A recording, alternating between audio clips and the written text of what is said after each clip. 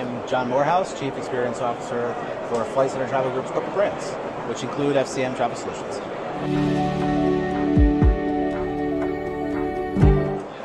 It's a great question, and to be truthful, I don't have a full answer as to exactly how we're going to be using it across the board. What we released early this week was probably a first iteration of what some of that technology could look like in one of our products. We included it inside a very boring feature of the extension product where you have to actually write some copy, and the generative AI is used to kind of go through and generate that for the customer. So a very simple use case that has a lot of benefits for our travel managers, that they don't have to go through and do a lot of that manual work.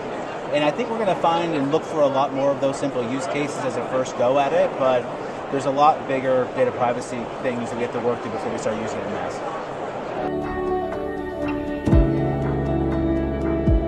Yeah, everything that we've looked at so far has always been about having the consultant or the person in the middle, because a lot of what we do is provide advice on experiences, and while the AI can do a great job of sounding like a person, it's never actually been to Heathrow to know where the right place to go is. So while it's early days, we still want to make sure a person is involved with some of those transactions to make sure that we're really putting the highest quality out there, and there's a personal touch and flair to how we do it. We feel our people have a lot of value with what they provide, their expertise.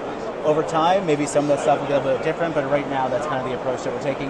It's not just our approach, it's the approach the industry is taking. So we've had a bunch of meetings with a lot of big providers, and they're doing something very similar.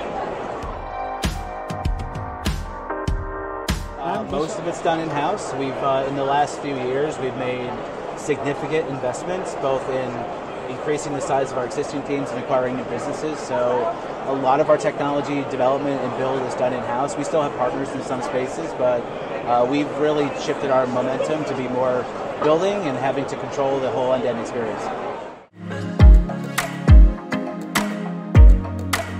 I would expect to see more features that we roll out across the product set that have small little workflows powered and augmented by generative AI. We are working with some of the largest players in the world, so we have a huge relationship with Microsoft. We're starting to work with them very deeply on what they're doing.